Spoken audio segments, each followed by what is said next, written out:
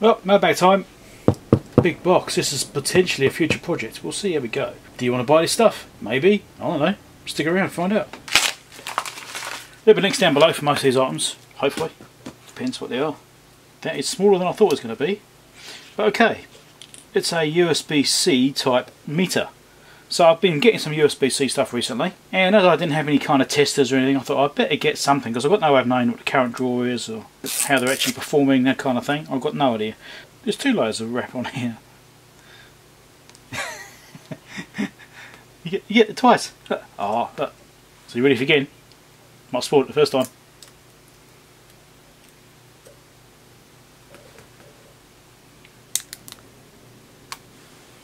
Yeah, it's not quite as good as the screws hang-ons, is it? Yeah, so basically, because I didn't have any USB-C stuff, I thought I'd better start getting some, and that, so you never quite know what you're going to need. If you want to monitor a USB-C device, it was sort of, whether it's using power delivery or whether it's actually negotiating correctly and that sort of stuff. There's a QR code in the back there. That's what it will look like. Instruction on MediaFire, really. This came about because I've got 2 USB devices. I've got the MiniWare mini hot plate MHP30, which I've used. I purchased that not long ago. The handy little hot plate thing for doing, small surface mount work. And also I've got the Unity UTI 260B thermal camera. So I've got that, and that's also USB-C for charging. So I thought I'll get myself a little monitor thing. It could be interesting. I've got some like plain USB 2 ones, stuff like that, but this is the first USB-C stuff I've got. Which I think it'd be a bit remiss of me to actually do this without plugging the thing in and trying it out. So let's actually have a look. Just plug that in there, get it powered up. That's power delivery, there we go. It's doing 5 volts right now. And what's this one do? That also turns it off.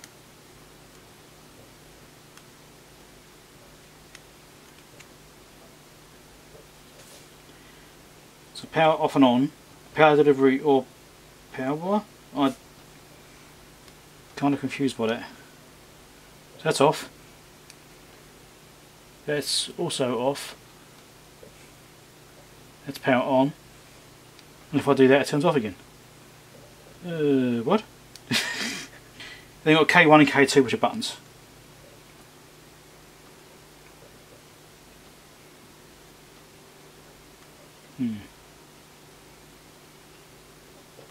Right.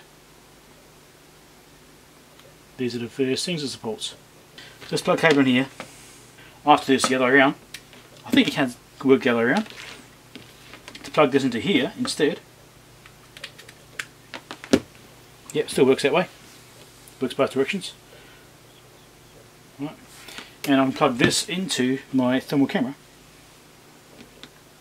which may or may not be charging, I don't know. Look at that, 1.7 amps. Awesome. But it's only at 4.5 volts. It's going to work quite hard, isn't it? And it says quick charge too. So I guess it's recognised something. I mean, are there different modes I can use here? Let's have a look. If I push this button, what happens? Particle detection. Right. Both doing the same thing. Various display options by pushing that. That's got a clean display, that one. Tells you everything you need to know.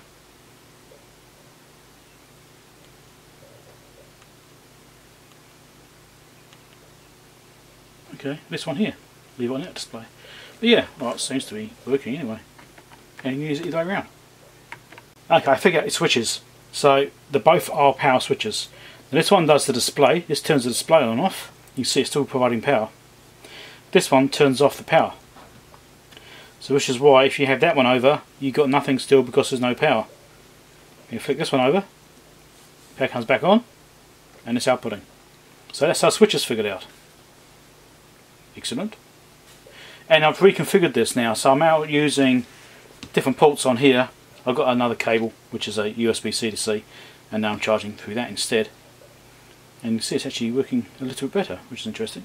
Anyway, I've got this out, I'm going to try this. Right, let's plug the MHP30 in, and it's not doing a lot of power, is it? Look at that, 35 milliamps. That's just obviously just running the display. Low voltage, really? Well, it ain't working now. Well, that's interesting. So I can't get this to work with the miniware. It just keeps saying no low voltage or something. Even now, just without that, it's still complaining about it. That's interesting. And I repowered my power bank, and now it's actually working. That's weird. Well, let's try this again.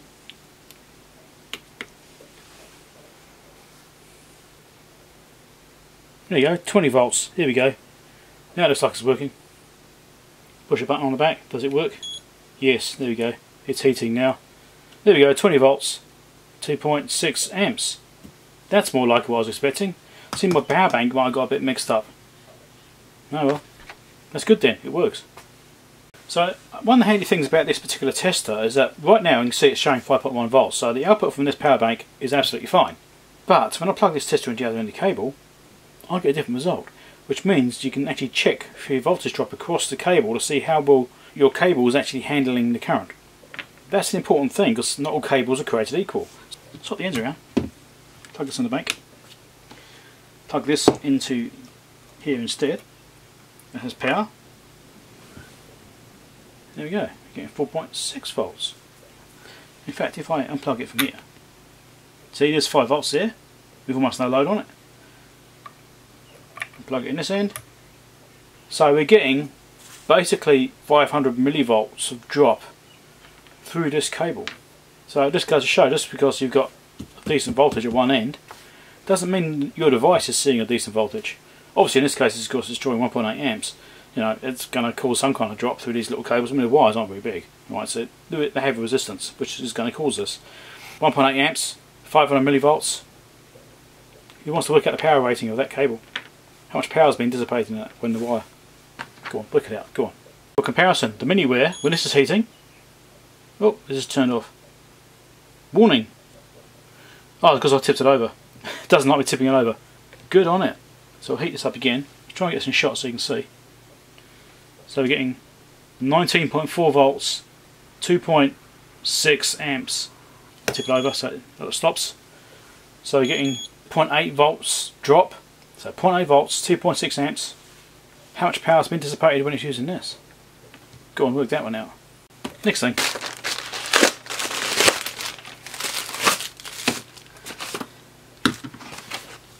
Right, it's a phone holder. Another one, which is very similar to one I already purchased for my wife actually. So she had an issue with her phone holder breaking and I bought another one. And then I kind of bought another one. That's good, isn't it? Not sure the suction cup's going to work too well like that. It's like semi-adhesive as well, this like sticky, which is good because it helps them stay on a bit longer. And then we've got this extension part like this, so it's quite a long one. And sometimes you need a long bracket for your phone. It depends on your car situation, what it's actually using. This is slightly different to the other one. It's not exactly the same, it's definitely different. Similar principle at least. It's got a different mechanism up here. There's a button there, which I'm guessing allows it to slide out. Yep, so that's a locking button. Stops it sliding down. So you can adjust the height of this. And the width is another button up here, which allows it to come out. So you just preset the width and it will just slide in there and hold it. So these are actually pulled in very slightly from the sides, you see that? So they actually cup it quite nicely and actually hold it in place, so you can just slide it down. Depends on your case, I suppose. Like my case and my phone's quite thick. I like to have it well protected. It's probably better than some of the other cases, like the other one which my wife had, which is actually a sprung one. You have to open it up to put the phone in, which is a bit more messing around. For me, I like one which you can just slide it in and it will just hold it in place. So I think I prefer this one myself. Don't think it's still got a big box yet. That's going to be interesting. Been waiting for those to come up for a while for the right price. So they finally come up. Okay, this I purchased potentially for my wife. I'm not entirely sure. She's currently doing dresses and stuff right now, so she's doing steampunk, for example. She's really into that right now, and she's doing some events for that and some gatherings, and then she's also doing another dress which is very, I forgot what she's called now, some naturist kind of thing. Not naturist, it's not right. She does have clothes on. I don't know, I can't remember what it's called now. I've forgotten. It's got a special name, but it's like being with nature kind of thing. It's like plants and stuff like that. It does have a name, I've forgotten what it is. Anyway, she was looking at these electroluminescent wires for having on the costume, like so she can plug it into a battery pack or something and have, you know, be lit up and have patterns and stuff. Actually, that's not a bad idea. I might get a couple and have a play with them. But these are USB powered. The battery pack, I suppose you could get a battery pack and just plug it in.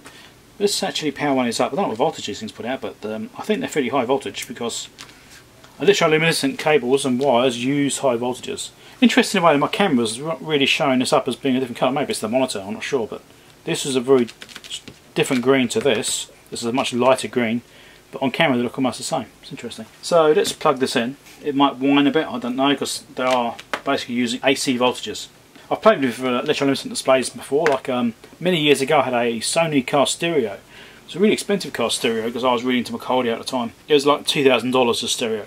Had fibre optic outputs, stuff like that. Really high end, low noise levels, beautiful thing. They had an electroluminescent display and the backlight failed after probably about 3 years, I think, something like that. It's a really expensive stereo. I'm not going to throw it out because I can't see a display.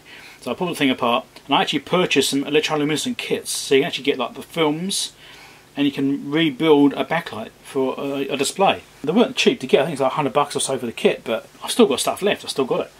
You know, I only used a small piece because it's just for a display of that particular stereo. So that's how I learned a little bit about electroluminescent displays, about testing that thing, for finding that, to try and find out how that thing works. And that's when I found out it's running over 100 volts. It's like 130 volts or something. It's amazing. Plug this in. And I did see that just come on, and it is glowing a little bit. It's really thin little line in there. Now my lighting is flooding this out completely. So it's drawing right now, it's 100 milliamps, so that's good. Now you can start seeing it's glowing. So it's not a particularly strong glow. I mean, it is glowing, but it's not a strong glow. At night, that would definitely stand out. I mean, during the day, probably not. You wouldn't really see it during the day, but at night, in dim lighting, that would definitely stand out. That's good. See that? Just right in the centre. Just literally a wire. That's all it is. Slightest little thing. It's just a fluorescent, basically. It's just like a fluorescent. Yeah. Anyway, yes, it is working. Could be good for something. It was cheap. I mean, it isn't particularly powerful. You know, it's very, very subtle. Like I said, at night time it would probably be alright, but you know, I was thinking maybe I could use it for some lighting around my desk or something, you know, or to accentuate this and just have some kind of lighting in the background to make it a bit more interesting to look at. But as you can barely even see this thing, not suitable for what I want. I guess here's my wife's. She do with them whatever she wants. Of course, she's still got to figure out how to power them, but I suppose that became my problem in the end.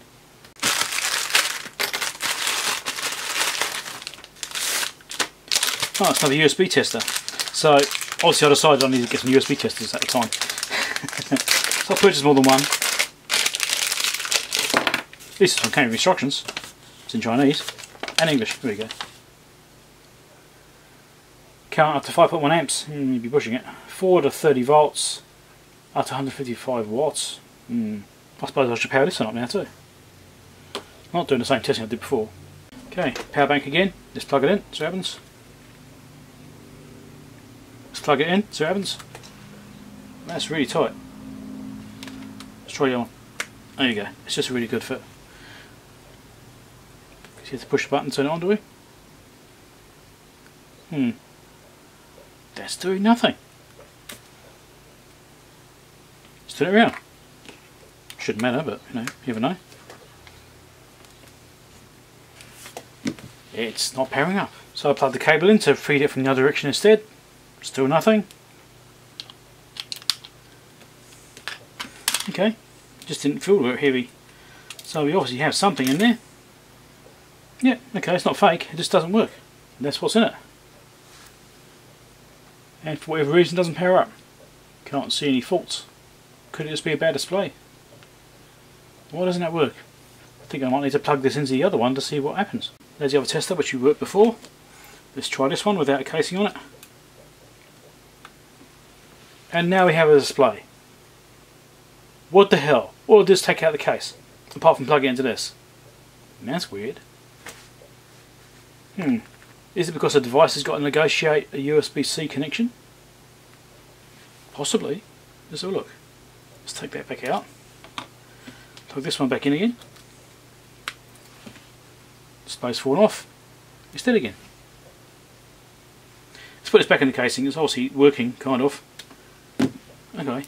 It's obviously much more fussy than the other one though. With that plug straight in there, it wasn't working. Just plug this into the end of it, will that wake it up? It does. So you have to have some kind of device plugged into it in order for it to wake up. Not sure I like that design. Alright, let's float through the menus. Menus. And there's nothing really there. Oh, upside down. Okay, double click rotates it. Alright, well it works. Discrepancy in voltage though. Which one's wrong? This one seems better quality than this one. But this has got a proper case. So, yeah, I don't know. It's taken ages to record this video. These are some adapters. I'm waiting for these for a little while. Ironically, the thing I bought them for, I've actually finished. So, that's an SMA end, one end. The other end is an SMC. I was working on a Rackhole Dana 2101 microwave frequency counter, and I was trying to diagnose what was wrong with it, and I needed to try and probe some of the modules inside it, and I didn't actually have the correct cables or adapters I needed. That was actually a new type of connector, which I wasn't familiar with. I'd never come across them before.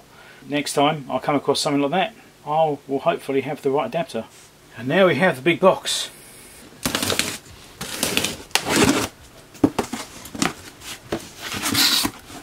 Packaging looks promising. This could be Defpom approved. Power cable, I could have kept that, never mind. IEC to US, I'm guessing. Okay, it hasn't done too bad a job. It could have been slightly better, but it's not bad. There's a reasonable amount of protection, I suppose.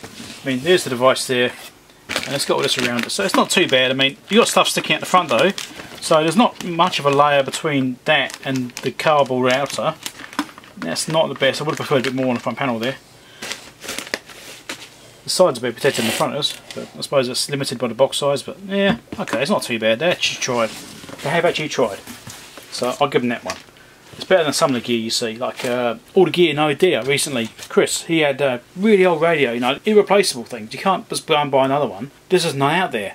It wasn't in great condition when he bought it, but when it arrived, it was all smashed up because they didn't put any padding at all in the box. It's just shoved in a box. And naturally, the boxes get thrown around and dropped and tossed in between things and thrown onto conveyors. People don't have no idea how things get treated in postal systems. Until you receive something which has been smashed up in the post and you go, oh, maybe they're not so careful with it after all. You don't carefully pick up a package like this and gently place it down to make sure it doesn't get knocked. No, don't do that. They drop it. Or they throw it. That's how they treat stuff. Because they've got thousands and thousands of these things to get through. They don't have the time to mess around treating your thing really carefully. And some postal agencies are worse than others. Mine is actually pretty good. I don't have many issues with things arriving damaged. It's very rare. So I'm quite lucky, but I know that in the UK there's a certain company, I believe it begins with an H, which isn't very good. I have a reputation for delivering things which are then being smashed in the postal system. Whether it's their fault, whether it's before they get it, I can't speculate, but anyway. So, yes, postal packaging, I'm on a rant. So let's get this out. I'm going to turn it around the other way so you don't see what it is straight away. Leave some suspense. Yeah, I mean, it's done alright. It's padding in the bottom as well. I mean, it's not too bad. They've tried. Okay, so we've got this tilting bail, fuse holder, set currently to 120 volts. I've got to fix that right now. Before we do anything, I'm going to change that. Let's get my heavy duty tweezers. I did tweezers for years, like 25 years I've had these tweezers, and they're still really good. It's like super high quality. But you can't button them now.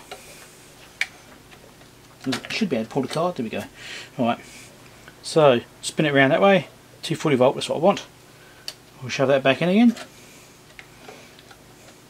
Like that. And I do need to pop the fuse out. Need to check what's in it. Oh, decent size fuse. It's 250 volt. So 120 volt should be 100 milliamps or 60 milliamps. That's really low. 60 milliamps for 240 volt. I've read the name, I can read the brand name. Can't read the rating. I can see the word amp. 1/10. There you go, 1/10. This is the division ratio. It's 1/10, so 1/10 of an amp. So 100 milliamps fuse, what's in it? I was going to put that back in again. I've got nothing that small. So that can stay in place. That's what it is. there you go. It's a Boonton Model 25A power meter calibrator. So this outputs certain RF levels. I think mine's at 1 megahertz, if I remember rightly. Here you go, 1 megahertz. And it's 50 ohm output. And just outputs these fixed levels. And it means you can do this calibration check on your equipment to make sure that it's reading the correct levels. But you want to get something like this for a while. Don't know if this works, got no idea. It was, I don't know, I think it's about $250, I think it was, something like that, $300. Not particularly cheap, but they sometimes go for a lot more than that. So I grabbed it whilst I could. I don't really need to use this sort of thing very often, but it's nice to have a reference to do basic checks. It certainly only does low output power, so it does like 100 milliwatts maximum, or 20 dBm. It's not super high power, and you just basically hook up to your in connector up here, output that to your piece of test gear, and you try and get the 1 megahertz signal to show up. Should we open up first? Tempted. So calibration sticker on the top, calibrated 2005, due 2006. So that's 16 years ago since it was last calibrated. But in reality, calibration, there's lots of discussion about calibration, right? So there's misconceptions about what calibration actually is. It depends. The calibration can be purely a functionality check to make sure a piece of equipment is working within its specification. A calibration can also be an adjustment. Even though it says calibrated, all that really means is it's been verified as working at that time with these ranges. Possibly. It may have been out of spec, it's still been checked. Don't know. So that's the risk of calibration anyway. So I tend to use the word calibration for adjustment, and you know that's kind of what I mean. I'm saying calibration, I'm adjusting something, but generally calibration is also a check, a verification of its accuracy. So yeah, anyway, nothing waffling, let's do something with this. So although it's got this calibration sticker, there's no seals on the top or bottom cases. They've both been removed. I can see glue residue. So it was once upon a time sealed and no longer is. So that could be a clue. Let's take this top cover off. Looks like there might need to be one screw. Really short screw at that. Is that it? Is there more to this? Alright, here we go. Amazing. And this is what's in it. Not a lot. So you got a transformer in the back here, input protection stuff that comes through to here and goes straight in. It's like, wow, that's just like almost nothing in it. Also you got the calibration adjustment stuff down here, which is obviously adjustable from the bottom there. Little bridge rectifier, so there's a little power supply there, so this comes through, runs down the back, through here, to that board where the voltage regulator is, and that is a 7.805 voltage regulator down there. There you go, that's the power regulator side there. And then obviously you've got this box on the side here, which is doing the actual outputs. It's all got penetrators for the side there, RF penetrators. Nice. Okay, so these tilting barrels, they push in. Some pull out, some push in. These ones push in. I can get that out of the way. So interesting is it's got this selection switch over here. So it's actually got a switching mechanism on the back, but inside here some kind of RFE goodness, because you've got a hard line coming through from this box into here, and then it goes through there to the output connector in the front there. That's interesting. I think I found a manual for this. I'm just trying to remember now if I found one or not. Anyway, we'll power it up and have a quick look. Right, I've adjusted to try and get the hopping meter in the background. You can probably just see it. It's slightly fuzzy because I'm trying to get the focus across the frame and it doesn't really work. Anyway, so plugged in. I'm going to turn the power on for the first time. It's set at about 230 volts generally, it's what I tend to set it at. And I've already changed the jumper around, so it should be ready for that voltage. Switch on the front is off. We'll turn it on, we should have nothing on here. We don't. That's a good sign. So you should be able to flick the switch on. And we still have nothing on there. Right. Do we have an indicator? We do not. There's no indicator either. So let's do a bit of probing down the bottom there.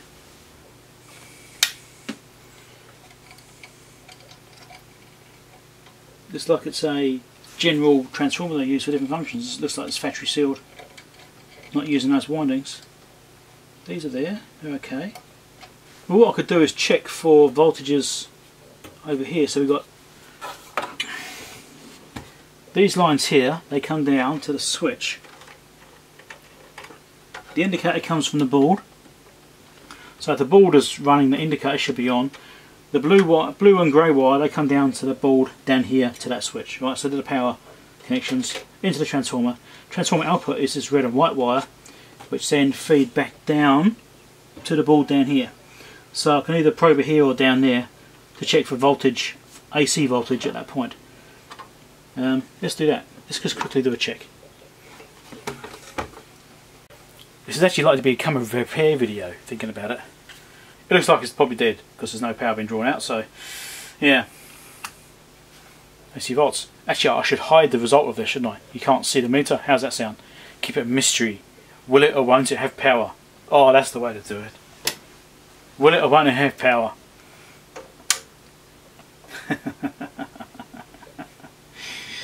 Oh, this is going to be funny. Right.